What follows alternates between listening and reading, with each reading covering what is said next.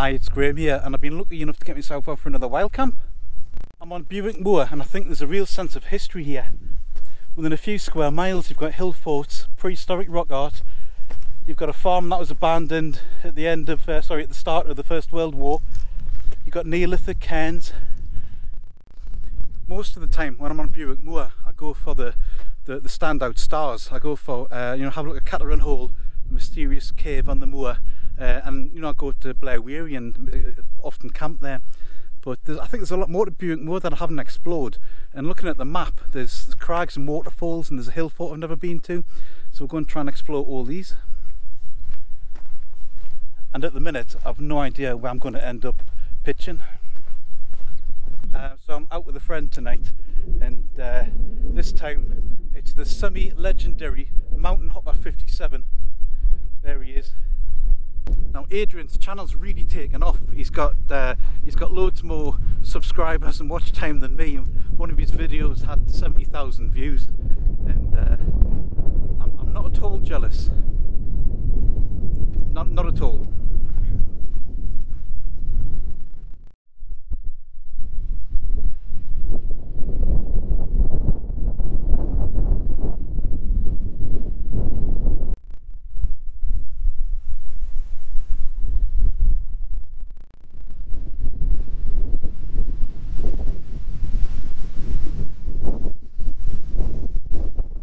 Last time we were here at Blawearie, I promised Adrian a brew under the cover, but as I said, the moor was so flooded we couldn't get here, and he's never stopped going on about it since. So we're going to rectify that now and stop for a swig of water and a coffee.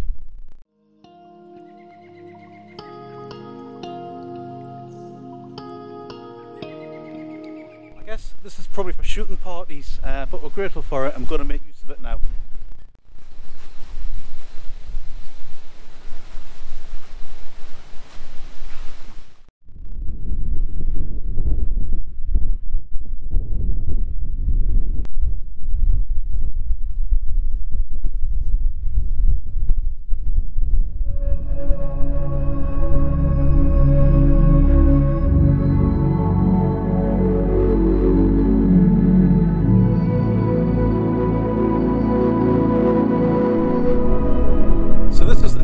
Burial cairn near Blawearie, and I think this is an individual burial kist here, a tiny little burial chamber, and I think there's another one over here. See the three sides of it, and in the middle there I think is a capstone for one of the kists. And I think these kists look really small compared to burial plots nowadays, because I think in the Bronze Age some people were laid to rest in the fetal position, and maybe that's what happened here. I don't know, but maybe it was.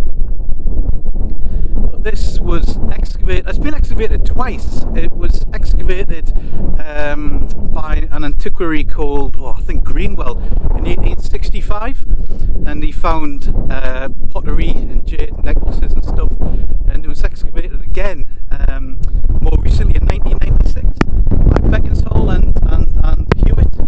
And Beckinsale is a name you'll recognise if you're into sort of Northumbrian archaeology, and it's a smashing lonely place on the moor.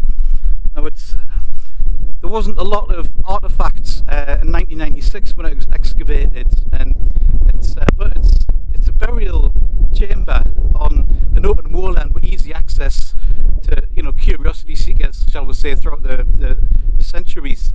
And it's said that the Rogerson family, who had Blawearie up until the Second World War, from the moor itself amassed a quite good collection of archaeological artefacts and flint and jade and stuff like that. But anyway, it's a fascinating place, but we're going to leave it now and head up towards, there's a Hillfort up here.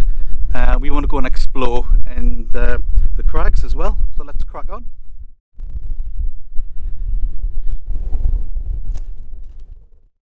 It looks like we're in the Hillfort now, because there's a big ridge and ditch here, and you could easily bivvy there, maybe get a tent in as well.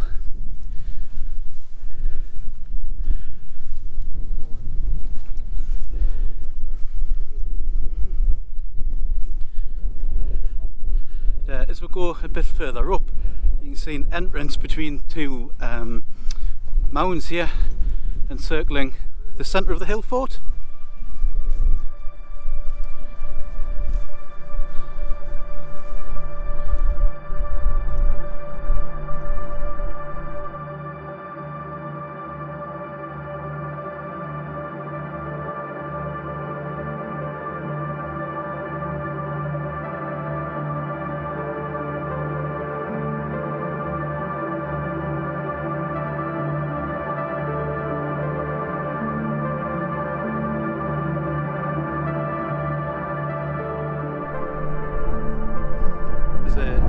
A rampart encircling most of the Hillfort.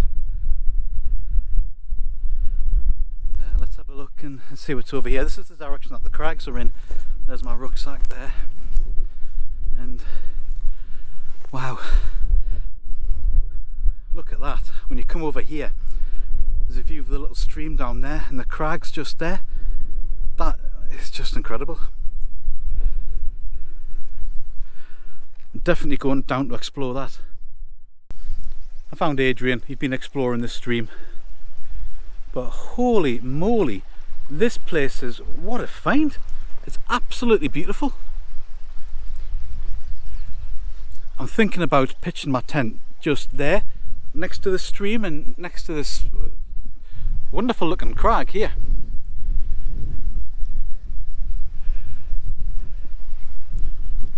I'm going to explore further down here because it's, oh yeah, boy's alive. I think that's a rowan tree, a lovely little mountain ash.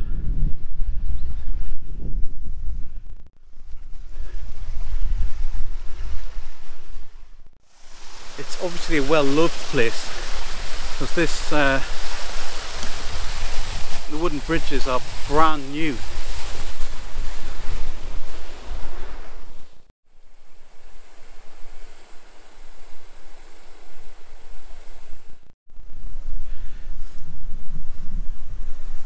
Look at this, folks, it's like something out of Tolkien. It's like Rivendell or something. Imagine hobbits and elves here. I want to say thank you to Noah who bought me a coffee this week. Now Noah's trying to get his partner Rowena out on a wild camp, and I don't know how keen she is, but Rowena, get yourself out on a wild camp with Noah. You know it makes sense. Just do it. Have a watch of some of my videos, Rowena, if you don't believe how good wild camping can be.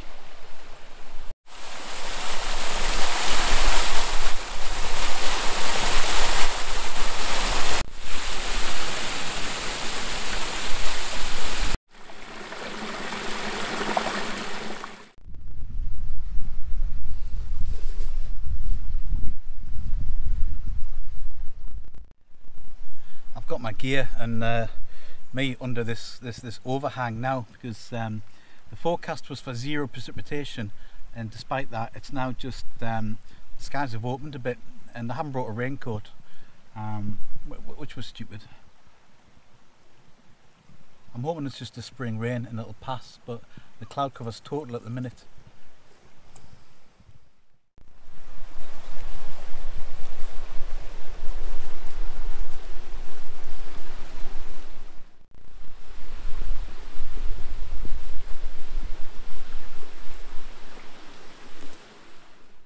So for all that valley was really beautiful.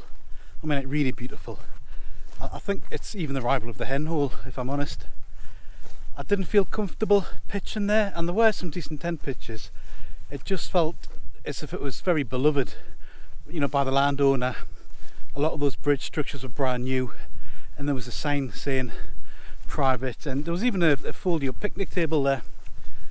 And I think out of respect for the landowner, I don't think I would go back and camp there. I really wouldn't. And I say out of respect for the landowner, what I also mean in that statement is that I think there's a high chance of being asked to move it on. But absolutely gorgeous to have seen it, a real hidden gem.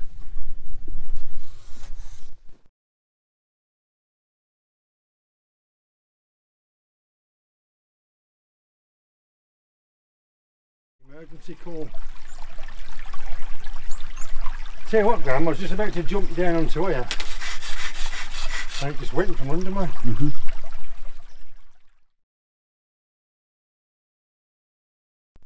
So there was some tremendous tent pitches down there, but no signal, and tonight it's important to have a signal. So we're heading back to Blawearie, and from there we're going to head for the first Hillfort that we had a look at, and probably camp there, fingers crossed. We're back at the Hillfort, folks, and we're on one of the lower ledges of it, lower ridges, because we got on top there and it was just blown a holy, and it's not comfortable camping in those conditions. Despite the weather forecast, it looks like there could be a storm, some black clouds blown over from the Cheviot, and I think I'm going to have to just get my tent up quickly, because I haven't got a rain jacket. I need to get inside the tent, and the tent is an inner pitch first, so we'll get it up.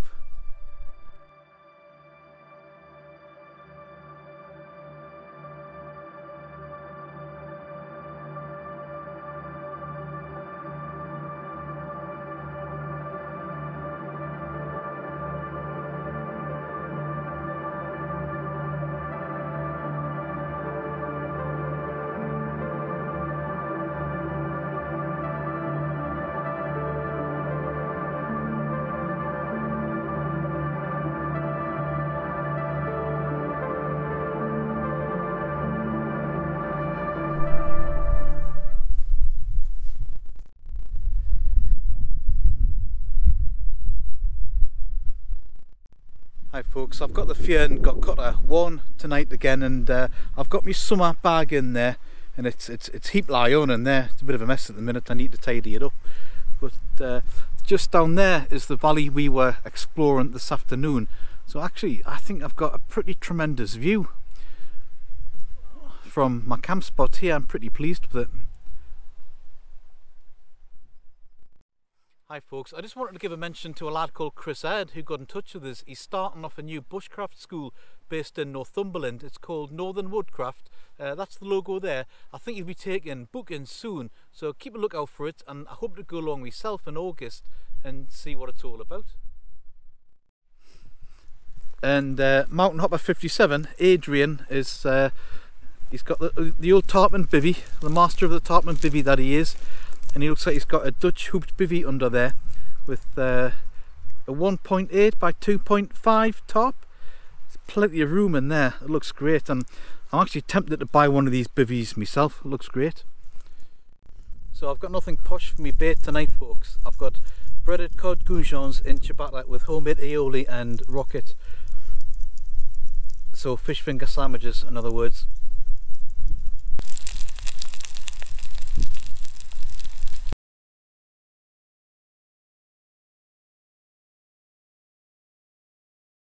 Folks, this sandwich is absolutely champion. Oh, that is better. Dry socks and tent boots. I'm going to be cosy tonight.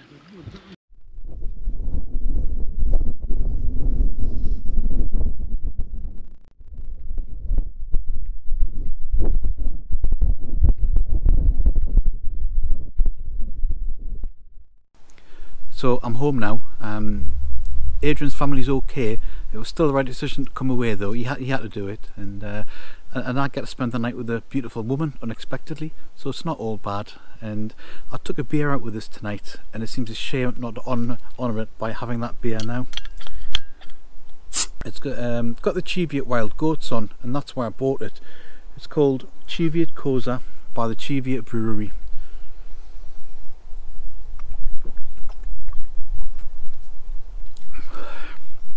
Oh, I'm getting 1970s eagle eye action, man.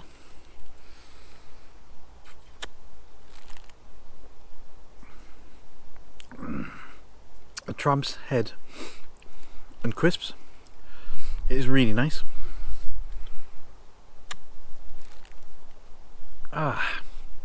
So tonight didn't end up how I expected it to, and although I didn't get a full camp, thanks for coming along. It was still a great trip for me, and I'll see you on the next one.